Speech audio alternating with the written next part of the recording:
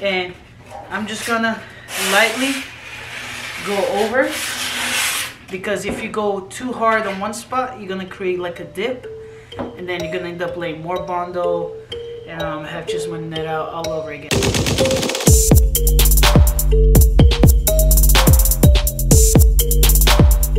What's going on, everybody, and welcome back to another video. Yes, today we're gonna be working on the rear bumper.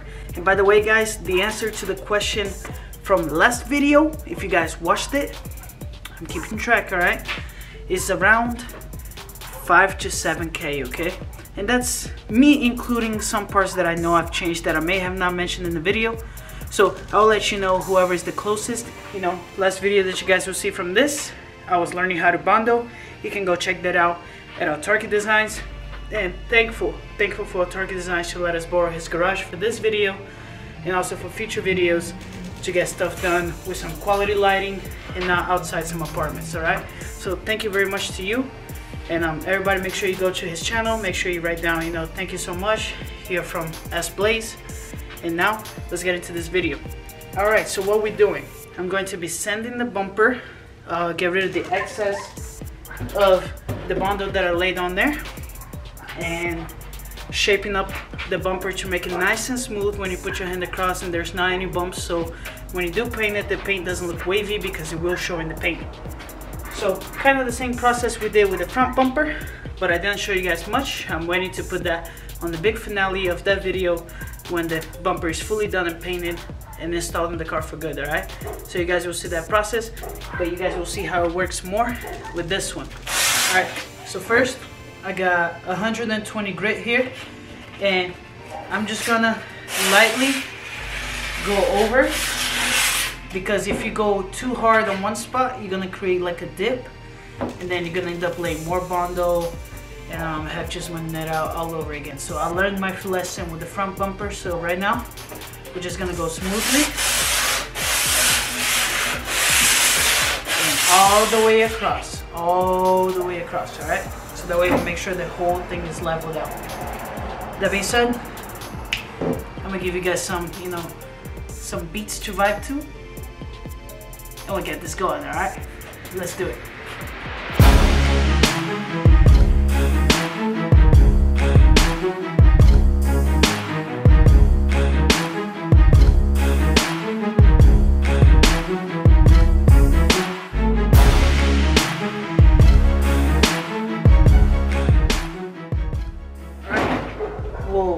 Alright guys, so I did find this thing. It's called Duraflex. It's a nifty tool when you're doing this type of work.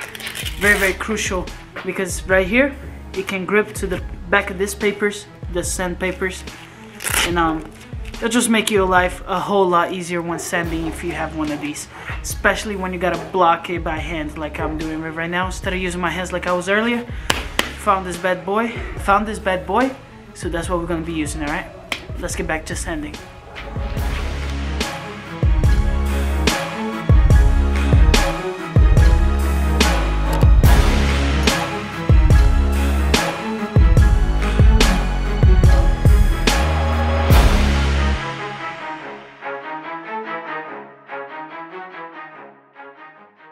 Alright guys, so now I'm working on the sides right here.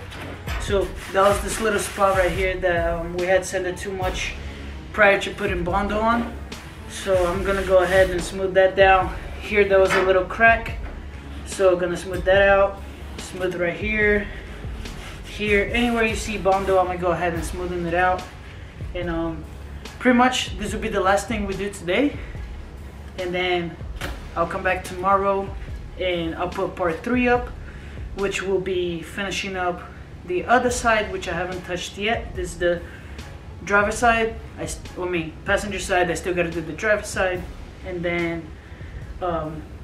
also lay a little bit more Bondo on some cracks. Like right here, it's a big crack right here. I got to put Bondo in, and also we got to put it back on the car and see how much we needed to build that up to be, you know, perfectly fit with the tail lights. And yeah, so I'm gonna go ahead. You guys are gonna see me working on this for a little bit, and then we'll get to the outro, and make sure you stick it to the end so you can find out what to expect next, all right? let's get to work.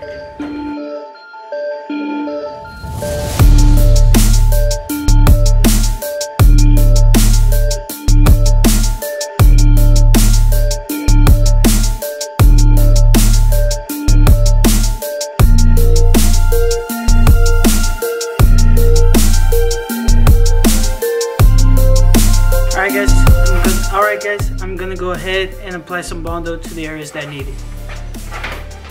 Here it is. I mixed it up just like I was taught. Now it's time to put it on.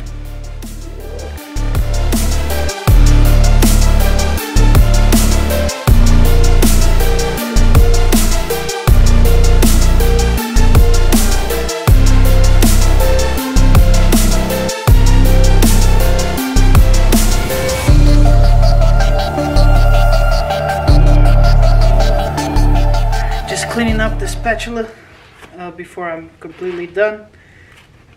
Alright guys, I'm gonna do my outro when I get home because my battery is literally on red, it's about to die. So I'll see you guys when I get home, okay? Alright guys, so we're back home now, and first of all I just want to reiterate what we did in this video. I'm basically prepping the rear bumper to get it together, to put primer on it, and to put paint and to get it installed on the car as soon as possible. Alright, so thank you so much if you watched this video all the way through.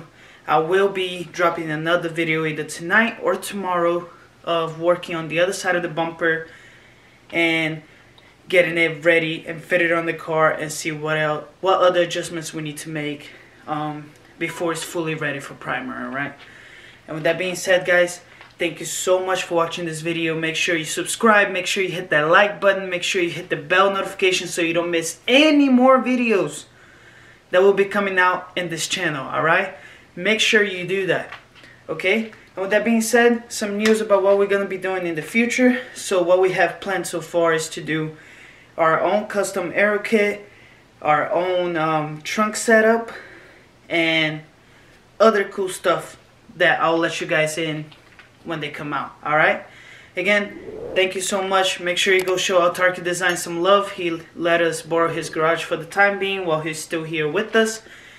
And again, keep hitting that like button, keep hitting the subscribe button guys, and I'll see you in the next one. Alright, peace.